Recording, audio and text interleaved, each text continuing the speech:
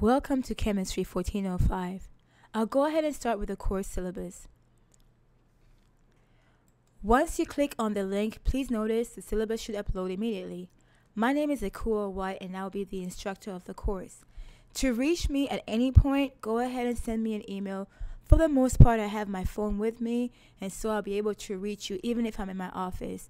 But since this is December and most faculty are not on campus, I may not be in my office most of the time, so please do not try to call the office. The easiest way to get a hold of me is through email. For this course, you will need this required textbook. I have been informed that the bookstore was not able to get the textbook in time for this semester, or at least for the winter semester, because I changed the ISBN requirement. For you to get access to this textbook, either the ebook format or the hard copy format, you have to use the link that was provided in the first course assignment folder. You can use that link and that will take you to a website that allows you to buy the ebook and the OWL access code. You will need the OWL access code to access your homework. You cannot access your homework on any other website but the Cengage website. I will talk about this a little bit more later on. For right now, I want us to move and look at the required lab manual. The required lab manual, Introductory Chemistry Laboratory Manual, can be purchased on lulu.com.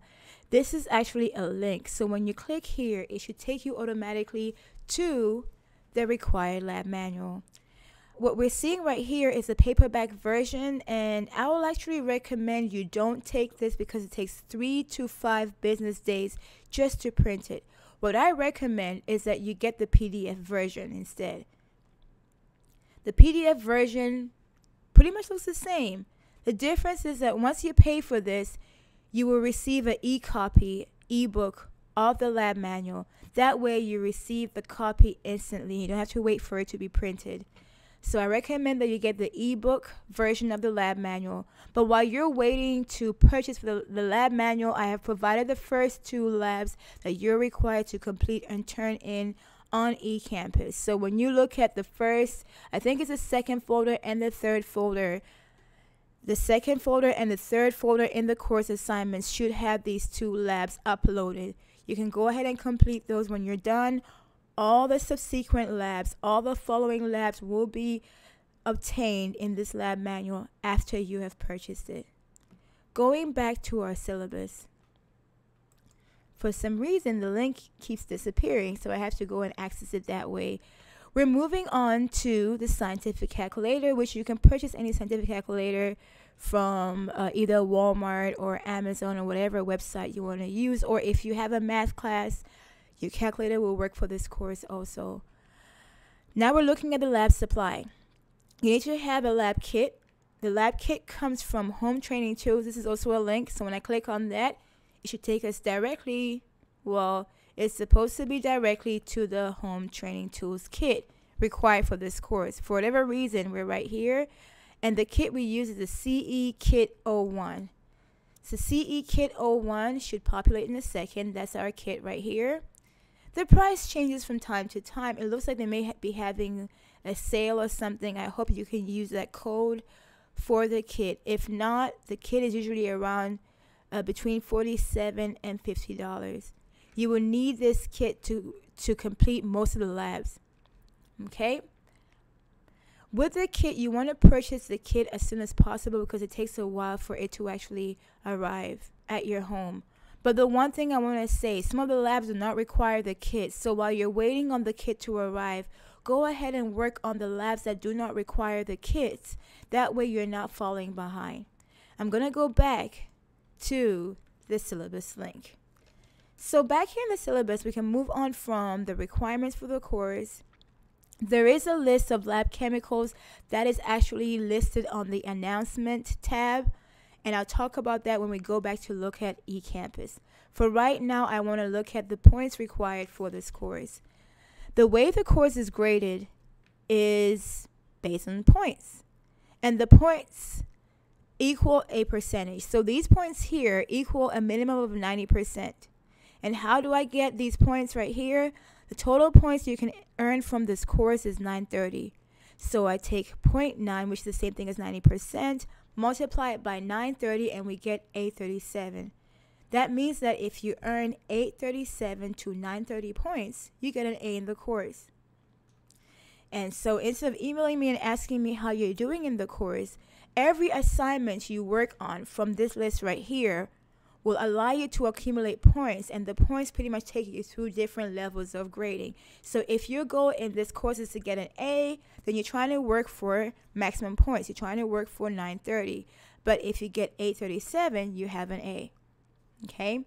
If your goal is to get a C in this course, then you're only trying to get to 651 points. It's all up to you. By the first day of the course, you're supposed to turn in a lab safety form, which you sign and upload on eCampus. That gets you 20 points. You're also supposed to read the syllabus and complete a quiz. You can take that over and over again until you get a perfect score. That gets you another 20 points. So on the first day alone, you can earn 40 points. Quite a lot of points for the first day. Please know that each exam is worth 100 points, and you do have 4 exams total.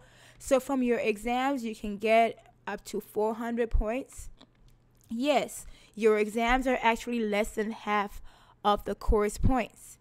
Homework counts for 180 points. You have 12 homework assignments, including the introductory assignments. Each assignment is worth 15 points. Vocabulary assignments, you have 11 of them. Each is worth 10 points to make 110 points. Laboratory assignment. Each laboratory assignment is worth 20 points.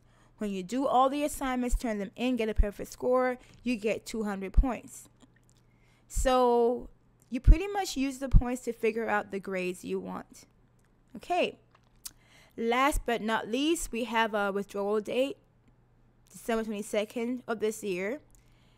And then, of course, we have our course tabs. So when you go into eCampus, under the course assignment link, when you click on that, you see course tabs.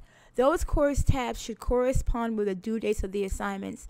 So we have all these due dates here, and there should be your course folder for each of these due dates. And the folder pretty much houses or holds all the assignments that are due on the date. So for example, on the 11th of December, which is tomorrow, you should make sure that you explore eCampus, read the syllabus, complete the quiz, submit the lab safety form via eCampus. Let's see.